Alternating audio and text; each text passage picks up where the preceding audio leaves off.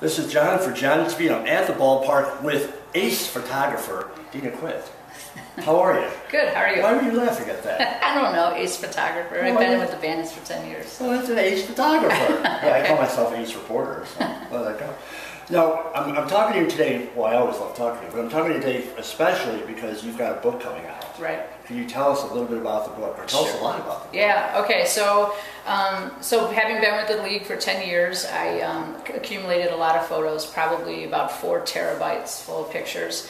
And since the Bandits are celebrating actually their anniversary this year, and the NPF is celebrating their anniversary this year, I thought it would be kind of neat to put a book together of my favorite photos and then include some interviews with players and coaches and a broadcaster and stuff, and kind of give people an inside look of what the history of the NPF was like, and for them to learn and understand how far the league has come. I mean, a lot of people take how we play right now for granted, but they don't realize we were actually, some of our players were in locker rooms that were trailer homes, and they were playing in high school fields and or ballparks that were meant for baseball players, and they brought fences in, and so really I want them to see like how much we're growing and continue to grow, you know, and also to understand who the greatest players were, you know. I mean, there's a lot of great players now, but there are people who paved the path for these ball players, and I think it's important to understand the history of, you know, where we all started. Well, I've learned a lot just by following the 100 Game Project. You know, because I've only been around this for about 5 years, but I've learned a lot about the previous stuff. So what would you say some of your highlights were? Like, obviously the championships, but beyond that. Yeah, I think the probably the highlight that I have every day when I come out is being able to stand on the field where the greatest athletes play. I mean, to really appreciate their athleticism and to see them grow from rookies, because I've been around 10 years, so I'm one of the old people in the league, but to actually see how they've grown and have customized their skills to stay in the league and be really, really productive and excel at their sports, and also to watch like the fans' reactions and stuff, you know, when they stand there and ask a player for an autograph, and you know, they're starry-eyed, and it's so cool to see that, you know, because you want that kid to grow up and say, I want to be like Megan Wiggins, or I want to be like Kaylani Ricketts or Sammy Marshall, or whatever, you know, whoever it is. But to me, that's really cool. But obviously the championships are awesome. But I think the hard-fought battles always, the close games, I enjoy more than a no-hitter. Okay. Or a perfect game. Sure. I mean, I enjoy photographing a perfect game, but it's really boring to photograph. Sure. Not many hits. Yeah, not many hits for a perfect game. No-hitters can be all right because you might get some great plays, but you know, the players, they're awesome. So they've made great plays in the outfield, great plays at the plate.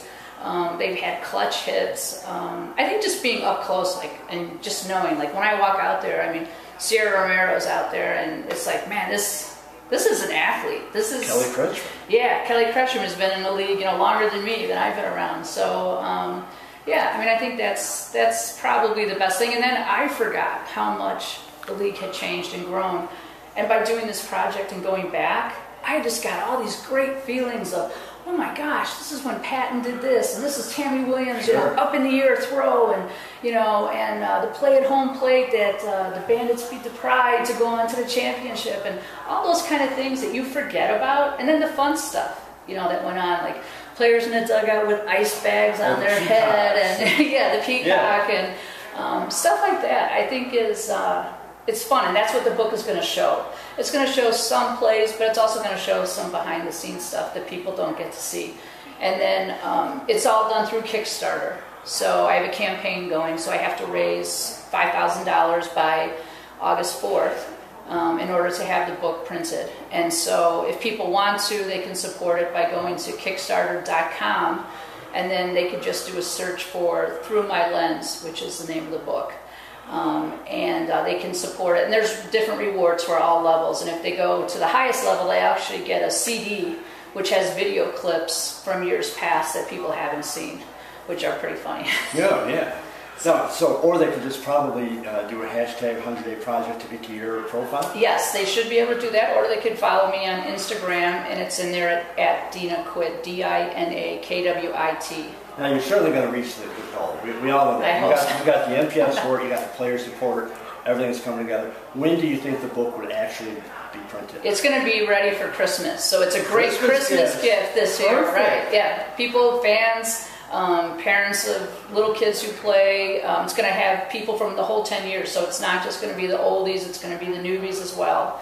And so yeah, they'll have a chance to be part of it and get in on it for Christmas. So people need to go to the Kickstarter page, look for Dina Kwit, look for Through the Lens on Kickstarter. You'll find it. Pledge something, pledge anything. Get this book done. I think it's going to happen. I know it's going to happen. Let's get it out of the way quickly so that we can all relax. Right. Yeah. Enjoy. Yeah. Dina, thank you very much. Good luck. Thank you. And we'll keep posting it. I appreciate it. Thank you very much. Thanks.